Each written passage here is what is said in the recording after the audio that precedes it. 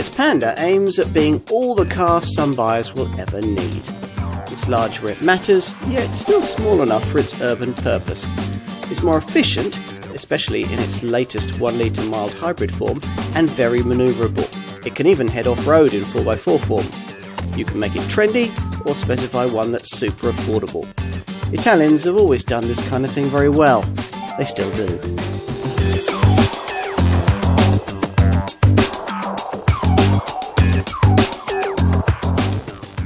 Almost every car you can think of on the market can be pigeonholed into a specific market segment.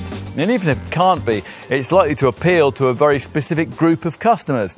In many ways, the Fiat Panda's different. And here, with this latest mild hybrid version, we're going to find out why. Although sized and priced as a little city car, it's so versatile and classless that it can really function as, well, almost anything you like. Depending on the flavour you choose, it's a design as suited to city living as it is to the needs of a mountaintop farmer. It can be eco-conscious transport for friends of the earth, perhaps a second vehicle for older empty nesters, or the sole car for a rural family. Less a city car and more an essential car. It is, in the words of one top Fiat executive, the official car for doing whatever the hell you like. This is the Italian brand at its very best. A modern era Mark II Panda design was launched back in 2003 to replace a first generation model that sold for over 20 years from 1980. The Mark III design we have here was originally launched back in 2011, but in early 2020 it was significantly updated with the option of 1 litre mild hybrid power. And it's this improved Panda that we're going to take a look at here. Functional, solid, intelligent and free-spirited. It's still, we're told, a car that thinks outside the box. Let's try it. The Panda's exterior packaging couldn't be more different to that of the Fiat 500 showroom stablemate, but as ever, the engineering is exactly the same, including the provision of the mild hybrid 1 litre petrol engine we're trying here. Now, at the time of this test, in autumn 2020, older power plants did still feature in the range, but going forward, it's this electrified 3-cylinder unit that the Italian brand plans to concentrate on for Panda buyers. It features a 12-volt belt starter generator, known as the BSG, along with an 11 amp hour lithium-ion battery. The belt starter generator harvests energy during braking and deceleration and stores it in the system's little integrated battery, so it can be used in one of two ways, either to aid acceleration or to power the car's auxiliaries as the engine stop-start system activates when you're waiting at the lights or in a traffic queue. There will never be enough charge generated to power the car without the aid of the combustion unit, and even if there was, the battery just isn't big enough to store it. What this is then is less a hybrid power plant and more of an embellishment to combustion engineering, which boosts efficiency by up to 30% in CO2 emissions, according to Fiat.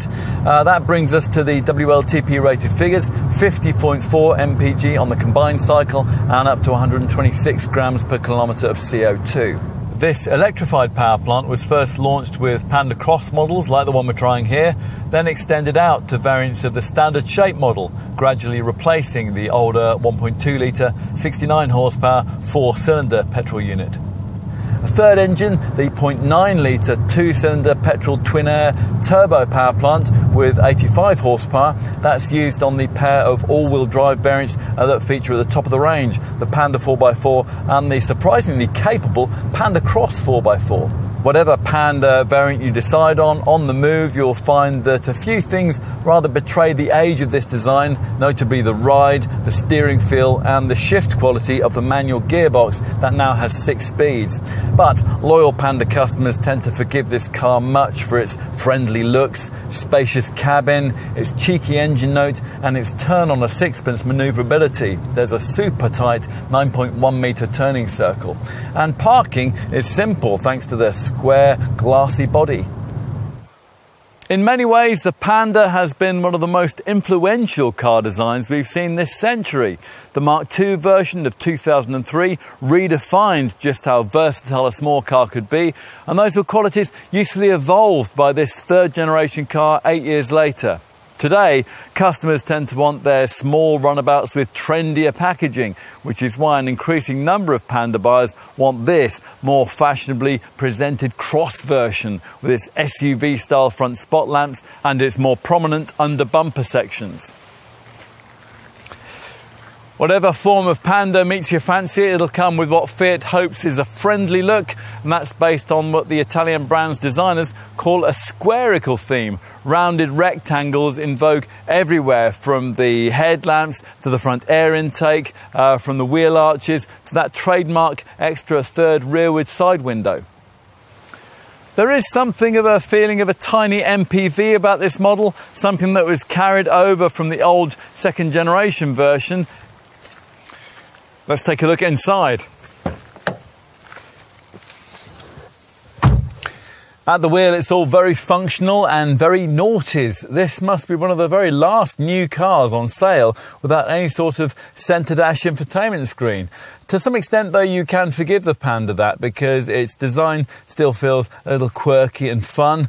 Now, those squarical touches we mentioned earlier continue on in the cabin. You see them absolutely everywhere. And the dashboard is enveloped in a colourful frame of your choosing, with a roomy storage pocket right in front of the front passenger, supposed to evoke a nod towards original 80s Panda motoring. There's plenty of space here to put things too. Fiat says there are actually 14 different receptacles of various kinds scattered around the cabin. And in the back,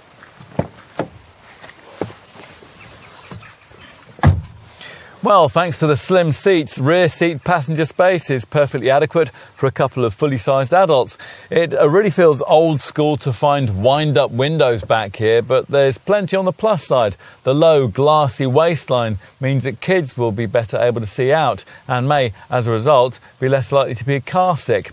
Plus, the central transmission tunnel is notably low, so if you absolutely had to fit 3 adults back here, you absolutely could. All of them would have enough ceiling space too to wear elaborate headgear should a wedding visit be on the agenda. Bear in mind that if you do want the option to seat 3 people back here, you'll have to pay extra for a third centre seat belt with the standard shape model. This cross variant, though, gets that as standard. Let's finish with a look in the boot. Lift this light tailgate and you'll find that this trunk area is a reasonable 225 litres in size.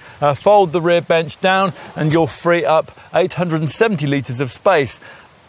Loved by small car people the world over for more than 30 years, the Panda continues to define everything that a very compact, multi-purpose model should be.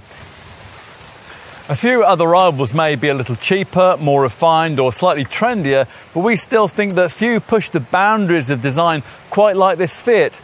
It happily challenges just about every tiny car perception in the book, that you can't get really impressive fuel and CO2 figures without forking out loads for a diesel, that you can't seat 5 in this class of car, or carry really large items, or head for the hills in a city car. Panda people think differently thanks to a car that lets them do just that. It has got tough competition these days, no question, but in a growing segment full of talented offerings, it's a key contender that you just can't help liking.